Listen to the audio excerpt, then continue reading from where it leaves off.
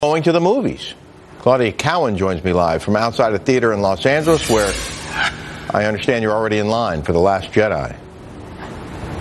Yeah, I haven't seen it yet, Rick, but I plan to. Actually, the numbers are in, and Hollywood is saying a big hooray for The Last Jedi because it is one of the biggest movies of the year in a year that saw fewer people actually come out to movie theaters like this one here in Westwood. Early estimates from the studio chiefs say that revenues are down about 2.5% to just over $11 billion, and that attendance is down around 4% to 1.26 billion people. That may sound like a lot, but that's the lowest level since 1995. Blame it on increased competition, bad movies, and in some cases, bad timing.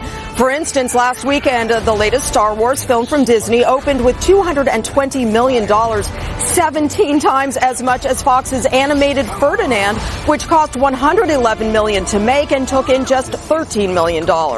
So what did you see? The year's biggest hit was a fresh take on an old story, Disney's live-action remake of Beauty and the Beast, earning more than $500 million, followed by Wonder Woman, The Last Jedi, Guardians of the Galaxy Volume 2, and Spider-Man Homecoming. People we spoke to admit they are mixed about today's movie-going experience. I just like the big screen. It's more enveloping, and I just like it. I used to go all the time. I rarely go now. I do a lot of live theater these days, which is kind of nice. And I go over to a friend's house to watch the Netflix binge fest. Yeah, the binge fest. It's popular. Analysts say superheroes and horror flicks did well, especially at cinemas, offering amenities like food, reclining seats, and online reserved seating, too.